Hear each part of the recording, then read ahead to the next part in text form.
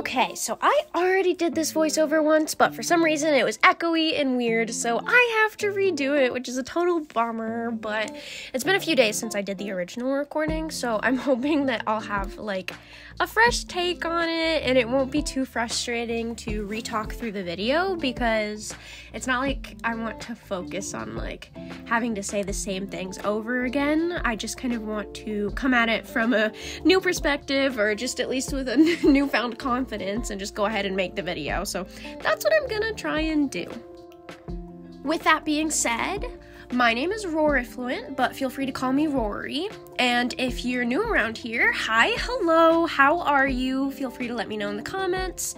And stick around, suss out the vibe. I really like to create dope art content and hopefully a chill atmosphere. So if that sounds good to you, maybe check out this video. And if you're not new around here, what is up, my dudes? I am, as always, very excited about this video. This painting was something that I ended up being really happy with and was a little bit more experimental than it was, I don't know, supposed to be, but in the end, yeah, I was totally stoked with the way that it all turned out. As you can see here, I'm pulling from a few different references, an old Procreate mushroom sketch that I did a few months ago, and I'm looking up chanterelle mushrooms on Pinterest to try and figure out how I want to draw these mushrooms. At the beginning of the video, you saw a thumbnail that I started with. I find that thumbnails are great for paintings where you're trying to tackle a foreground, a background, and a middle ground, and a subject, and you know, you're just gonna have multiple colors going on. It's really helpful to plan out and map out where all of that is gonna go, and maybe even try 2 or 3 different color schemes just to try and see where you want to place the colors and have a plan before you go into a larger painting or a more, I guess, finished or professional looking piece. Because it doesn't necessarily have to be larger, but in this case, I was experimenting with Arches Watercolor paper, cold pressed, 300 GSM, I believe, so 140 pound, and I just really liked this doodle I did of these little birds chilling on some mushrooms, specifically chanterelle mushrooms. I love how, like, bumpy and rough in texture they are. Every time I look at those mushrooms, I get very excited, and they have just this really specific feel and vibe about them that I jive with. So I always really love drawing and doodling chanterelle mushrooms.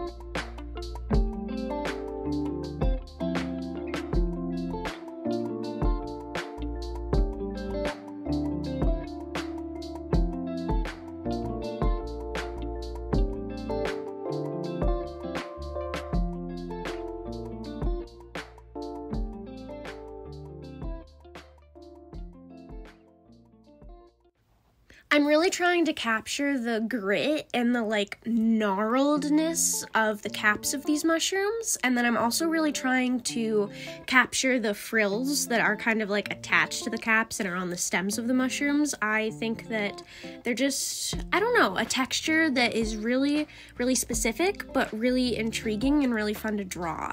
So I was trying very hard to capture that and I don't know, make sure that I had the essence of the chanterelle mushroom in the end, and I actually do think that I did it. It just took a lot of fiddling and a little bit of help from some gouache, which you'll see later. I don't do a lot of paintings where I have like a foreground and a background and even really like a specific subject, so I was really trying to, in this larger painting, my goal was to, I don't know, capture more detail, to be able to draw something a little bit larger than I normally would, and to really get into those nitty-gritty textures. And that's honestly what I was able to accomplish with this painting, which was really cool, really exciting. I was happy to be able to, I don't know, I was really happy to be able to draw something at this scale because it's not very normal for me. I was really used to an 5 by like 8.5 sketchbook, and then to go to the 8.5 by 11 that I'm drawing in right now, and now to even try to do painting on an Arches watercolor block, which is, I believe, a 12 by 16. If I remember correctly. It was an old watercolor block that I had to get from school. We had to take a class that was dedicated to teaching me about, what was it? Color theory and color mixing.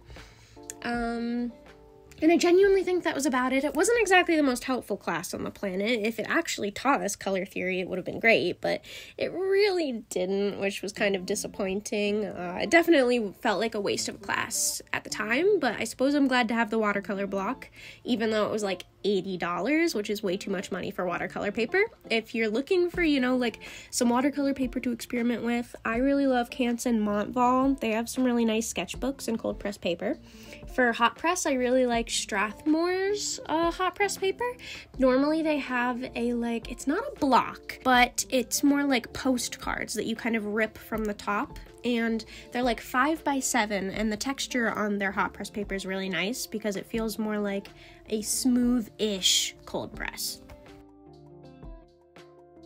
So there are so many other varieties of watercolor paper outside of really expensive ones like Arches, and honestly I don't even like working on Arches too much. For me, it's way too much texture. Their cold press is insane. I mean, the Be Creative paper that I'm working on right now is cold press at the same GSM, I believe, maybe a little lighter, and it's just so, like, the feel of the paper is like worlds away. This one is just so gritty and very rough, and I don't know. I don't really understand what the goal of the texture of the paper is. Maybe to pick up on like the different granulating colors that a brand like Daniel Smith has, which I do have and own. It's just, I don't know. Arches has just never been a super comfortable paper for me. I mean, probably because of the price. Definitely because of the price.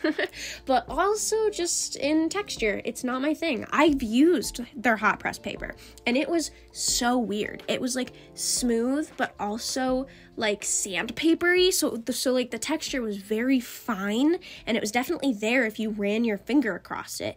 And then the paper, like that rough texture was exacerbated when you added water onto the paper, which was just like super bizarre to me. So I just, I do not like Arches.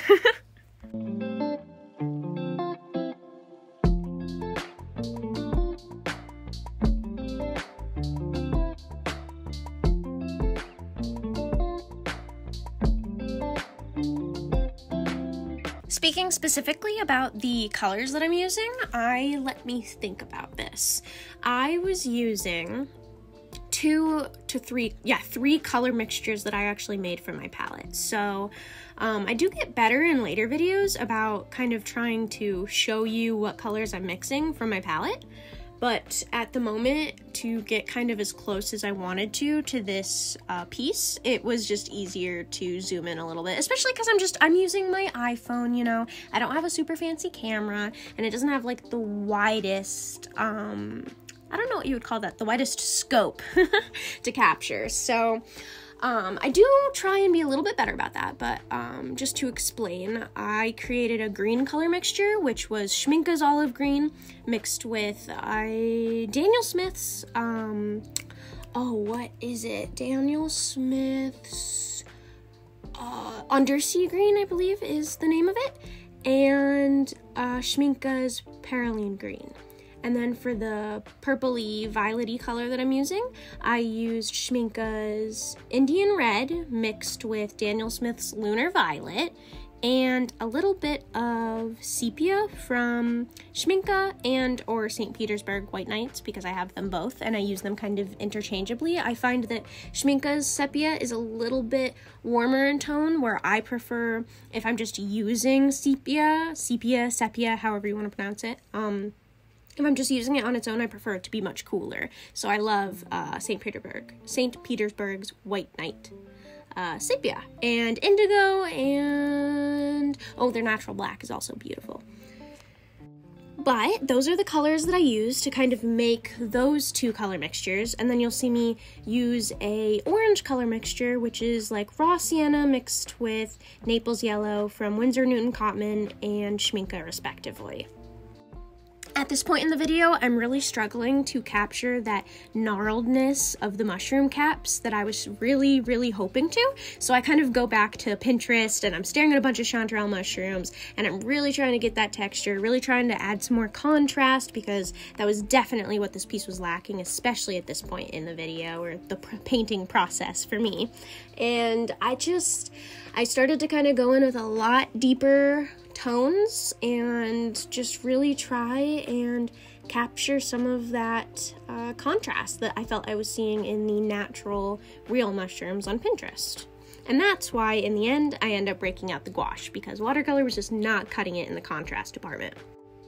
At this point in the video, you'll start to see that there are some like cast shadows being thrown from my window onto my actual painting, and you'll actually see that I end up taking a lot of inspiration when I was looking back at the footage that I had just filmed. I take a lot of inspiration from the shadow that ends up being cast onto my paper and add it to the piece, because there was just something super missing at this point. There was, texture that needed to be added, which you're seeing me try to add here with the grass. Don't worry, that gets a lot better. I know it's not great right now, but so many paintings always go through ugly phases, so it's fine, and I wasn't necessarily panicking.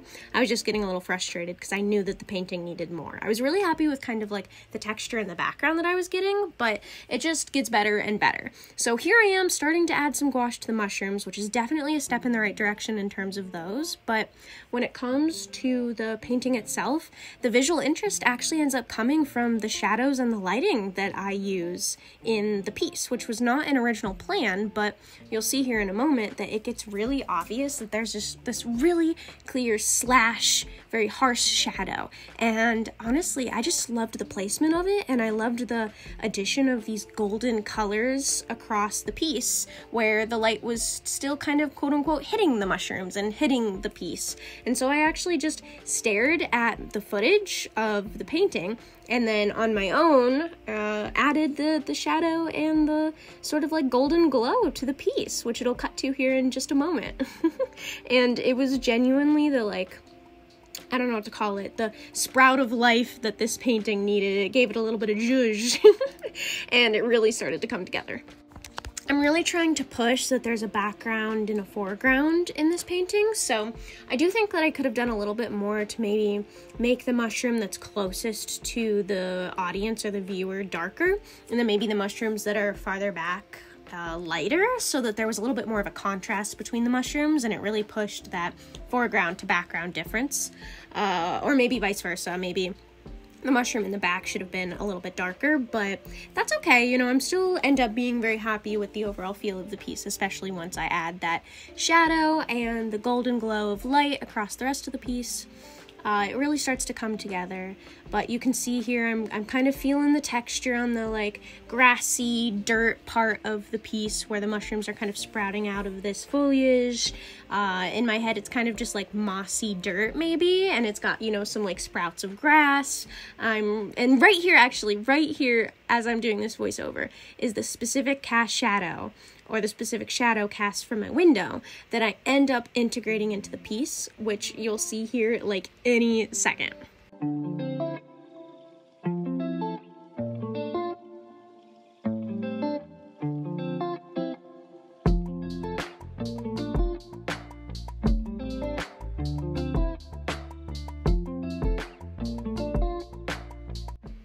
So what you see here is the first kind of go at making sure that you can kind of tell the difference between the cast shadow, which I'm not sure that's actually a cast shadow. Well, it was a cast shadow from my window, but now it's just like a shadow in the painting, so I'm just going to call it a shadow.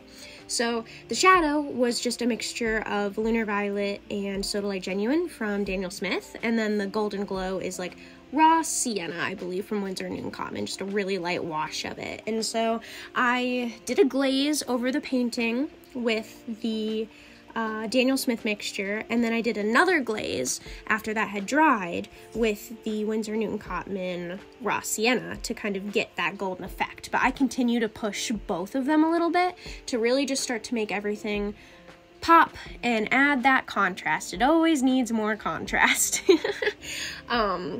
I find that contrast in so many different ways: size contrast, color contrast, grayscale contrast. It helps really push a piece to that next level, and adding some visual interest with these shadows was just another form of color contrast and another form of like almost thematic contrast as well. Like the sun is setting, and so this part of the painting is golden and bright, and the other part of the painting is a little bit darker. And I end up really trying to push that shadow and really darken everything in the shadow and kind of add a golden glow to everything that's not in the shadow in that radiant sun. I go back to focusing on the background, trying to bring out the golden tones in the sun setting, and really trying to make the greenery of the grass a little bit darker. Again, pushing texture. You'll see me kind of return to the foreground a little bit to try and bring that grass to the front, even have some pieces overlapping the foreground mushroom. I'm going in with Copic markers, I'm going in with colored pencils, and I'm kind of just doing that push and pull of, okay, so I added a little bit more, now it's dried, ooh, that didn't dry as dark as I wanted it to, so let me go in again. And I'm really just kind of playing the long game with this painting and just adding layer after layer after layer and adding more detail after detail after detail until it finally gets to a point that I really appreciate and really like. And we were getting there with the deepening of the frills of the mushrooms. That was definitely helping, especially that background mushroom really started to stand out to me. I was actually really happy with it, and I was really trying to push the frills and the contrast of the folds versus what's kind of sticking out of the mushroom and making those darker and lighter to really add some depth to the mushrooms themselves.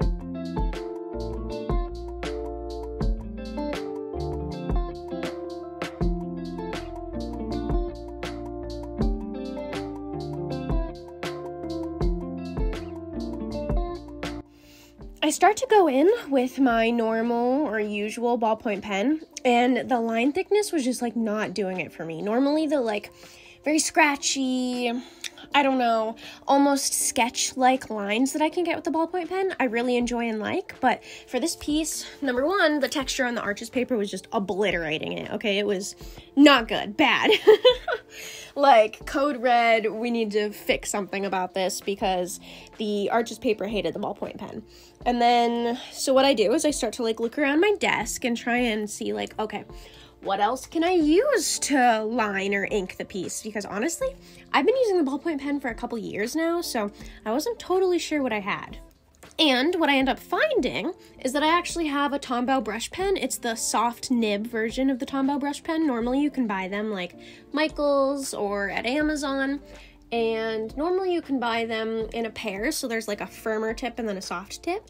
And you'll see me go back in with the soft tip, and I end up really liking the line variation that I can get, and the thickness is super helpful for the piece, because right now you literally can't even tell that I lined it. Before I figure out that it needs a thicker line, I go back in with colored pencil and I just keep kind of layering and layering textures and trying to make everything kind of pop a little bit more and deepen the shadows in the shadowed piece of the painting, and really try to make sure that the foreground looks like it's a part of the foreground and that the background is in the background. And it really takes like till the final like few seconds of this footage, the painting doesn't feel finished, and then it kind of just gets there, which was an incredibly exciting, I don't know, it was really exciting when I was finally able to finish it. And this one has been one of the most fun to watch from start to finish, and to see my development process as I went about trying to make this piece work.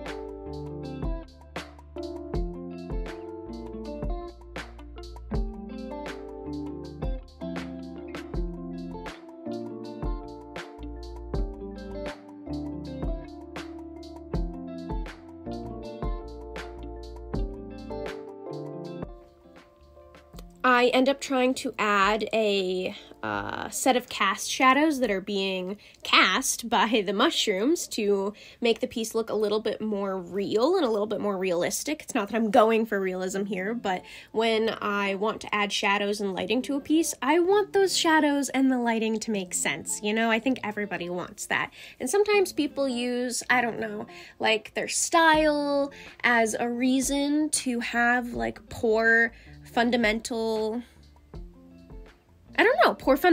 I guess. And I just don't want to be one of those people. Just because I don't draw in a super realistic style doesn't mean that I don't want my shadows to make sense and the things that I'm drawing to feel like they're a part of the real world. So I was really focusing on the shadows. You know, that pressure led me to really wanting to make sure that, I don't know, the choices that I was making in terms of the lighting were making sense. And the end of this video is really me just trying to push that contrast, push the lighting, and make sure that the piece felt as, I don't know, grounded as it could possibly be.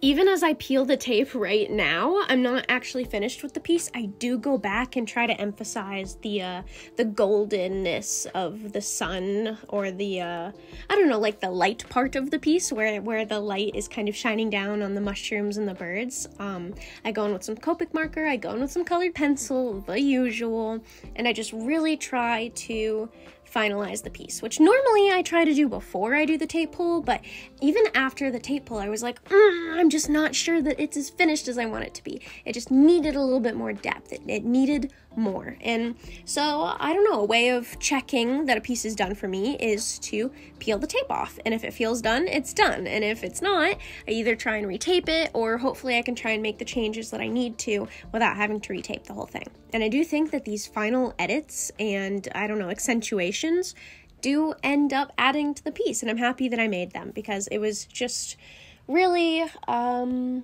don't know, very fulfilling to go back in and add some of the highlights in the mushroom frills and push that foreground a little bit more with the colored pencil, and as the final touch, just emphasize that goldenness of the light on not only the mushrooms, but also in the background.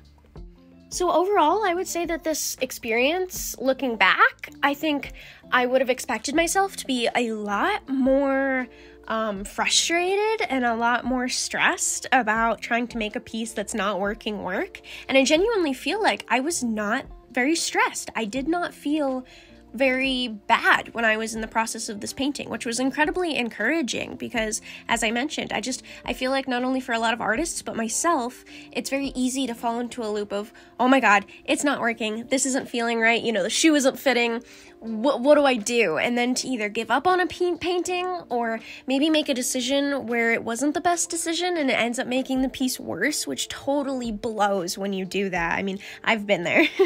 And so I was just really happy that I didn't do that, and that the changes that I chose to make on the fly were changes and additions that genuinely helped the piece come together. It is not always that happens, and I was really happy that I've gotten to a point in my art career where I can make those decisions. I can make on-the-fly decisions that aren't super thought out, and just look at a piece and be like, yeah, this is what it needs to be better, and then it actually makes it better. That's dope. That's totally sick. I'm just stoked that I was able to make this piece look the way that I wanted it to in the end. The final thing I'm doing is just showing you guys how to remove a painting from a watercolor block. If you've never seen it before, it's kind of weird, but there's always going to be some sort of cut in the tape on the edges where you can slip your X-Acto knife between or underneath your paper and underneath the paper or between the pad and your paper, and just peel away from the painting and slice gently, very slowly through the through the tape or the adhesive, only on your painting. And what will happen is that it will be released, and then the binding glue or tape will still be on the rest of the block, so it's still totally usable and will stop your paper from warping. Watercolor blocks, honestly, are like pretty handy in terms of stopping the paper from warping. I just am sometimes a little daunted by the fact that they are a singular block and not a sketchbook, where I'm just like, I don't know, sketchbooks just feel a lot more freeing to me personally, and I'm sure they do to a lot of artists, honestly. But I've also know plenty of artists who are very frightened by their sketchbooks because they want them to be perfect, and I'm definitely one of those people that wants my sketchbook to be perfect, but that doesn't make me afraid of it. And I don't know totally why, but if you've stayed this far into the video, thank you so much. Feel free to do the YouTube-y things that people always ask you to do, and I will hopefully see you in the next video.